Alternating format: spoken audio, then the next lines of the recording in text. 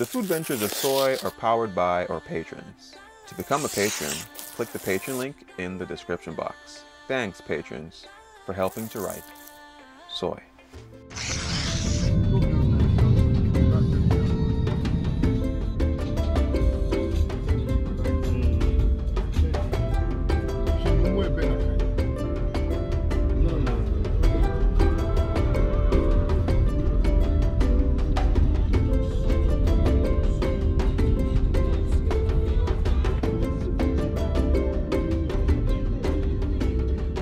Alright guys, welcome back to Sucking on Island, where I'm stuck with you guys and we are always smiling. So right now we're currently in Tema, and before we get to that, there's two things that I noticed while we were on our way here. The first thing is, in Ghana they will block off roads for funeral services. I thought that was a bit different. And then the next thing, while we were heading over here, I saw a lot of trucks, especially in the industrial zones, where there were Jamaican flags on them. I don't quite understand why. But there's two things that I noticed. In Jamaica, we have, of course, the colors are a lot different. Here, everything feels a lot more pastel, it feels a lot more red. In Jamaica, I immediately see a lot more blues and greens. This is a lot more of a vibrant country. But one of the main reasons for that, of course, is the red dirt. Now, this is a kind of clay that over a very long time, it gets to this type of consistency. What happens is the intense heat from the sun and also the heavy rains that brings down minerals such as aluminum and iron, it causes this color. So the color is definitely coming from the iron. It's a very rusted looking color. But anyway, we're at this street food stop, or a food stop, that Nana took us to. Of course, you don't know, Eddie is the boss driver. He took us here as well. So we're gonna go in and figure out what exactly they have serving. Immediately, whatever I'm smelling, it smells exactly like jerk chicken.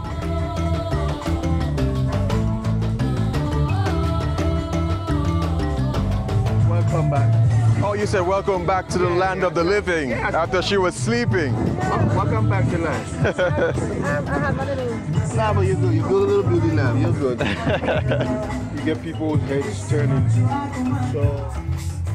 So we're gonna take a quick look at how their kebabs are. That's guinea fowl. What kind of fowl? No. Guinea fowl. Oh, guinea. Okay. So what goes? What's that you're putting on it? Like oil? What's that you're putting on it? Oil?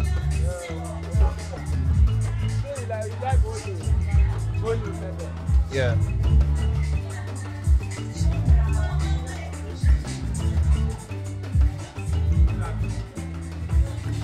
All right, so here we got this goat, right? Yeah, goat kebab, yeah. And those are just plain onions, or is it like a... No, just plain onions. Plain onions. Green pepper. Green peppers. And one nice diced tomato. Okay. And then that's the powdered pepper. Powdered It's actually pepper. made from ground peanuts mixed with some spices. Ground peanuts and spices. Yep. That is dope. Yeah. You know, and that's it, you know, some onions on there. So yeah, I'm gonna go in. Super hot. Oh yeah. Fire. Right amount of the spice. Good amount of spice. Tender. Tender. Fresh. Fresh. Yummy. Yeah. Great cure for hangover. All right, I'm gonna bite into one of these. Yeah, man. Wow.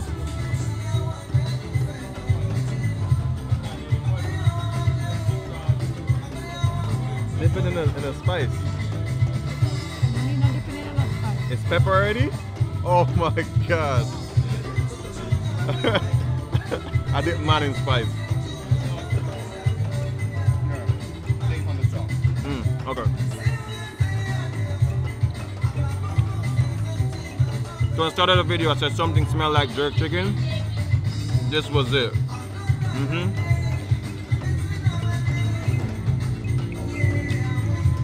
Nana is right. It's tender. It's still a bit gamey, but it's tender. You can go through it. Jilly is also correct because I bit the part without the spice thing, and it is spicy. Alright, so I'm gonna try this part that has the spice on it and I'll tell you what I think.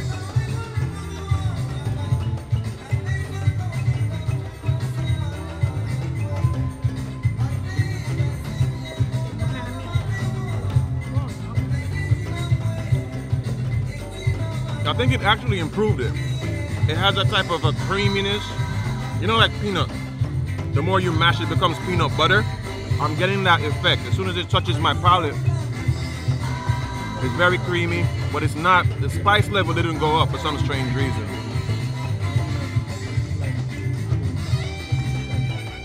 And then some of the ends are kind of like burnt ends. They're crispy. And the salt level is just,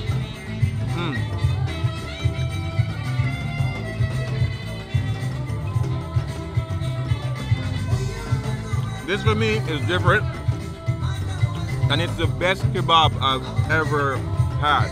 Like this is like, yeah, you have the regular American type kebabs with the beef and shrimp or whatever. This one is different, and I love it.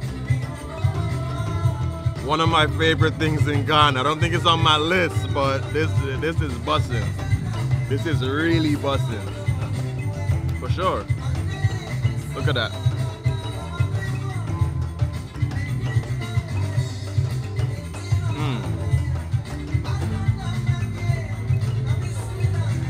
You probably see the kid there on the grill and you're saying, yeah, He's young, but he got the experience of an old guy. It's really good. You like it? When Nana said it was fresh, he didn't mean like fresh, like it tastes fresh. He meant like freshly cooked. Yeah, it's really good. Wow. If this was what we drove for alone, I'm already sold. It's over. Oh. Oh yeah. This is bussin'. Shoot.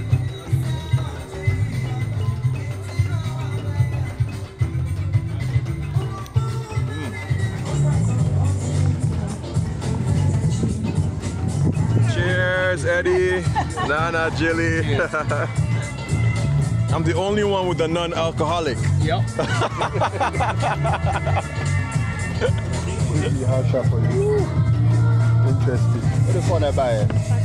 Okay, but the Banku cookie, the Banku take away. Debbie, we be do it.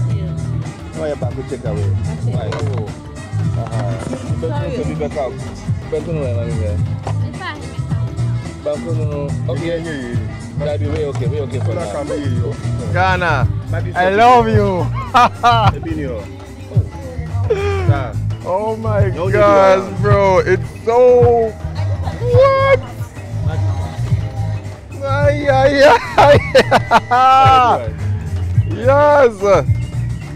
Yes.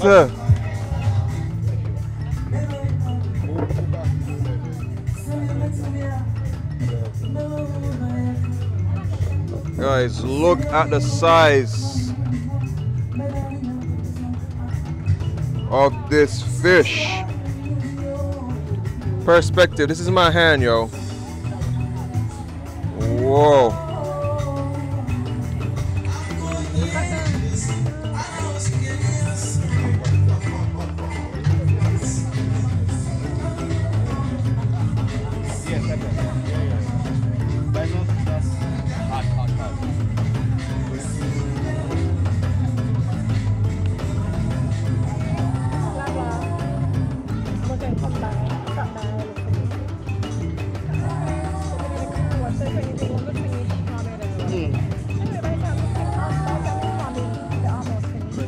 It's made with corn dough and cassava dough. You know, it's boiled over hot water. Okay. And then it's made into a paste. And then it becomes like almost soft. Gotcha. Like a dumpling. I don't know. It's like a softer version of Kenkey. Okay. Yeah. Softer version. Yeah. Okay, so you know, with this one, Yeah. it's boiled in the hot water. With the Kenkey I saw when we went to Jamestown, it's boiled in a corn husk. Yeah. So it's compact. But with this one, it's, you know, it's mixed up with the hot water, so that's why it's soft. Oh, it's like a dumpling. Yeah, it is like a dumpling, right? Yeah. So we put a dumpling in hot water. Oh yeah, this feels like a dumpling. Yeah. So it's corn dough cassava dough. Oh, and you need it in with water. Yeah. Oh, okay, it's like dumpling. Yeah. Corn and With cassava. some salt, that's it. All right. You hear that? Yep. Okay. So.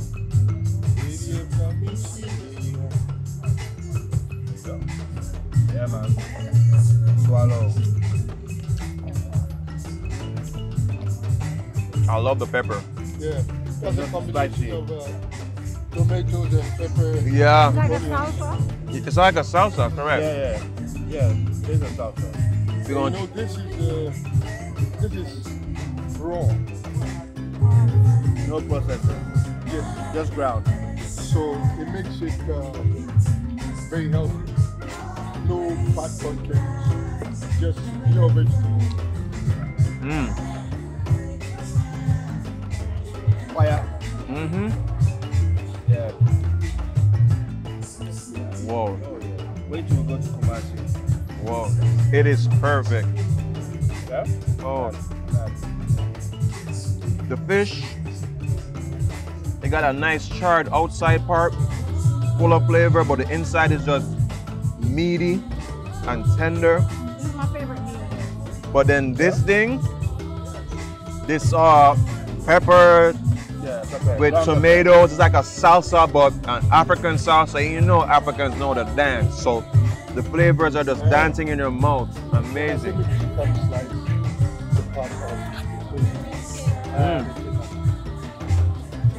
So Eddie was saying that the avocado isn't consistent here. So I'm gonna try this one. We had one yesterday.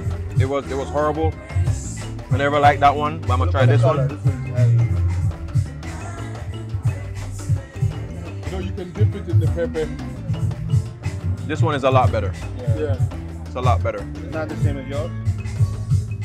I think it's the same, but like every avocado tree is different. Yeah.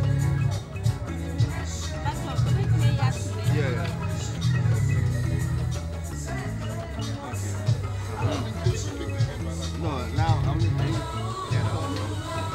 so all the juices at. You guys know how to put it in? Of course. It's good. You do. And you're gonna know There's extra spice in the head, you know. Yeah, them stuffing. I trust you. But I must tell you guys, you guys have such a fucking great vibe. You can meet some people, you can try and play it out nice, right? But it's very original. And I'm speaking for myself. Thank you. Say again? Thank you.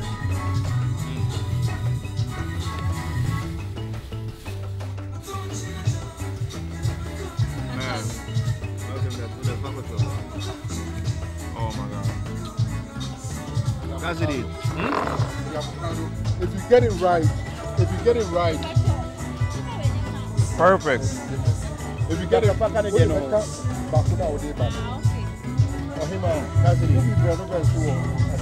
Yeah, what's up, man? Are you okay? You need it now.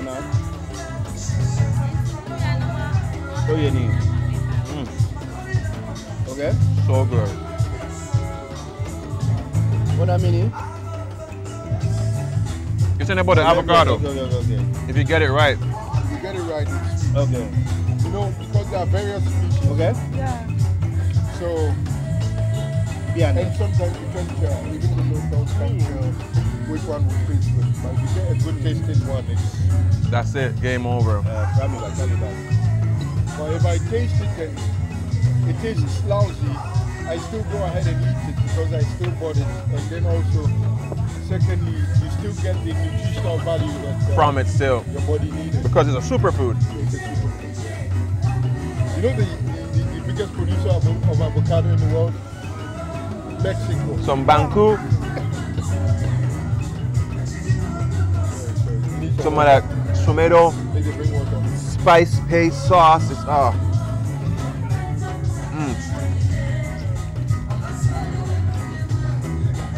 called mako. Mako. Mako. Not meko. Meko. Mako. This is Meku. Me Mako. feel good.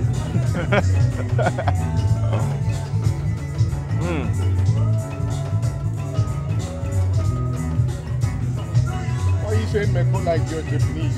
Meku. Meko. Meko. Meko. Meko. Meku. Meko. Meku. Meko. Meko. Yeah, meko.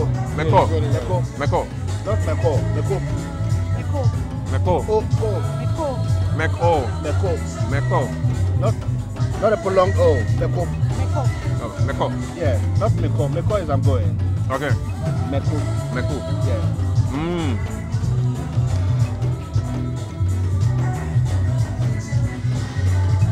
Oh my gosh.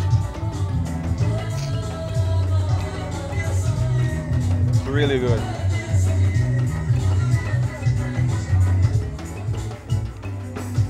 So how does it feel if you're flying and I think today that was the hardest word for me to pronounce. Meko. Did I say good? Meko? Yeah, you got it right. Okay, thank God. Yeah, you got it right. Meko. You know, I flew Ethiopian. And, But it's by far one of my I love, favorite things. It's I very love, fresh. Like The spice level in it is very mild. Ethiopian. Have you flown It's just so Ethiopian? good. It's almost like a Where's the salsa, biggest airline in but Africa? I think a lot Yeah, better. Ethiopian. Yeah. Ethiopian, they give me Very, very much busting. they give me whiskey. Very good. Ethiopia, they're special. They give me coffee. No, they're special. Where's our friend? Where's our friend? Yeah. Babua. It's the only country in Africa that has never been Colonized, yeah. I know. And you see, for the Appalachian club, they go speak their language before any other language. What? I'm having. Yeah. Come on, That's the shit, man. Oh, she went for the two grabber. Fish and Banku. Bad. Badness.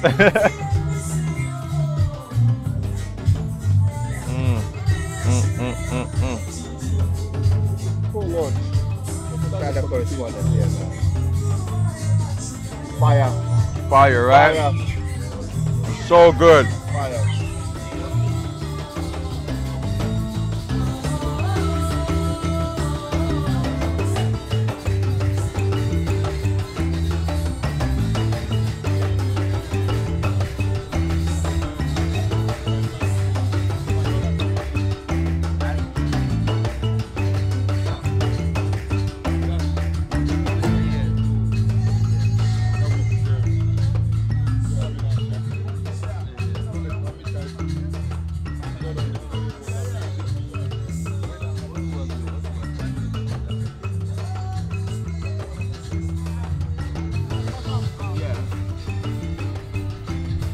My mom's like you. She's like a white girl butt. But my grandmother. So my sister also has them. Yeah, massive. Yeah. So for those who want to know, we are in Tema and we are at the Feel at Home Tilapia Joint. So if you're into seafood, you're going to really enjoy it. So this was fresh water fish tilapia, not farm raised. Is it farm raised? No. Not farm raised, right? Freshwater fish tilapia. And let me tell you, man, if you guys have been watching my videos long enough, I would tell you fish is not necessarily my favorite thing to go for, but this one was like a perfect concoction of every single thing. Fresh herbs, spices, not too spicy, and I can see why they call it Feel at Home, especially for myself as a Jamaican, because the music in the background, it sounds very much like a mix of African and reggae music, the cool breeze that you're getting, and also just the ingredients that they're using. You know, we love avocado back at home, aka pear, and I won't lie, like even the Banku reminded me a lot of, how can I say, a boiled dumpling, but this is more, I would say, more organic and more authentic, because boiled dumpling is kind of like, it's kind of a synthetic kind of feel, but this is more natural, and I really dig Banku. I thought I thought I preferred Fufu more, but I think I'm really messing with Banku. So I won't lie, it has been a great experience here. But most importantly, like I said to you guys, just meeting up with a subscriber who now I can say is a cool cat, and it's now my brethren like that. It's amazing, man. Yo, what do you think of this spot, yo? Like, what is the whole vibe?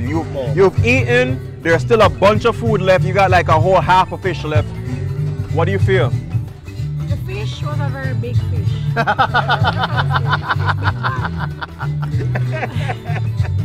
This place feels like I'm back home. We're sitting underneath a tree, guys, with some table and chairs. It just feels very Jamaican. But obviously we're in Ghana, right? The food, for me, this has been the best food I've had here since I've been in Accra. And it just reminds me of home, everything about it. The pear, the only thing that was missing was some fried plantain. I will eat plantain this morning already, so we can't eat plantain again. But the fish was really good. And it don't, I mean, I know Jamaicans, when we hear tilapia, we're thinking about the one we're raising on the farm, and the meat kind of don't have a little different taste. But this one is not farm raised, and it's really good. Really good fish. And the meal kind of reminded me of a African, Mexican twist with the avocado, and the pepper was like a salsa. So it would be like eating guacamole and salsa, but not guacamole and salsa. Way more high end than that. So next experience when I've been here so far, and many more to come.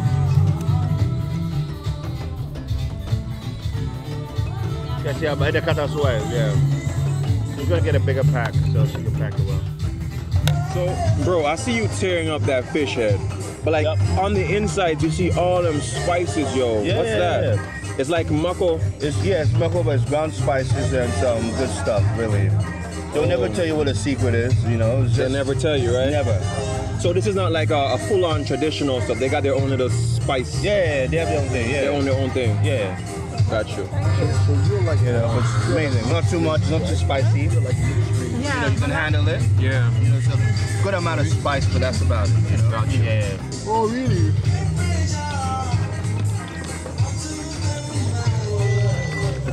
Alright guys, so we already spoke about the food and that has been amazing. Great food adventure day today. But one thing I had to point out, so you know in Ghana, of course, when it comes on time to eat food or after you're done, they wash their hands right at the table and everything.